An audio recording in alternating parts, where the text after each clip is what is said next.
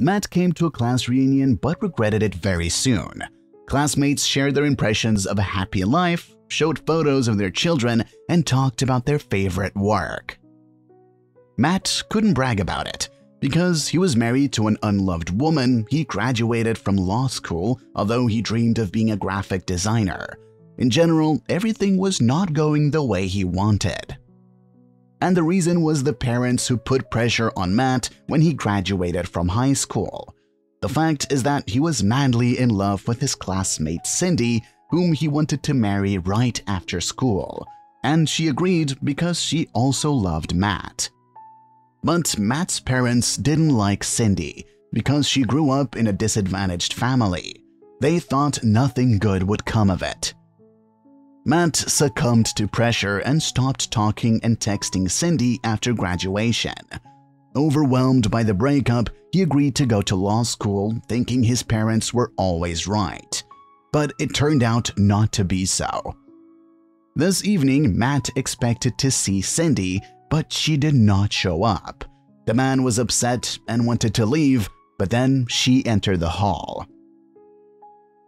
Everyone began to greet Cindy, and Matt froze in place, admiring her. Over the years, she has become even more beautiful, and the man was once again convinced that he would never be able to stop loving her.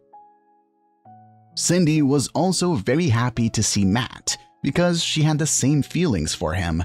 For 10 years, she has not been able to love another man. All evening, they talked only to each other, and then Cindy confessed that she had a child with him. A child? But how? When? It happened our last night before graduation. But why didn't you tell me?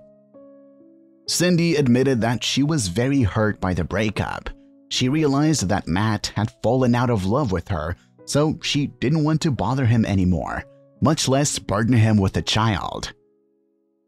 Besides, your parents threatened that if I ever showed up in your life again, they would make it impossible for me to find a job in this town.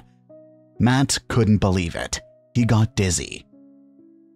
But then the man abruptly embraced his first love and did not hold back tears. He admitted that he had always dreamed of having children, but his wife was child-free. Matt also said that he was deeply unhappy. Cindy, I'm sure with you, my life would be like a fairy tale, but now it's more like a nightmare. That's because you don't follow your heart.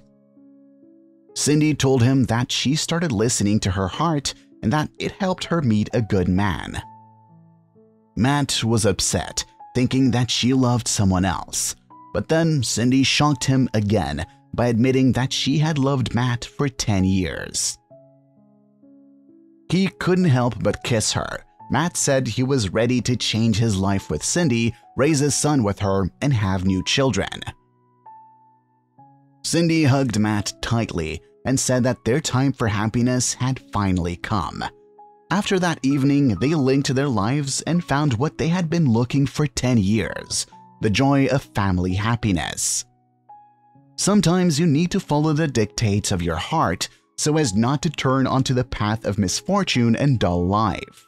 Love transforms not only a person but his whole life.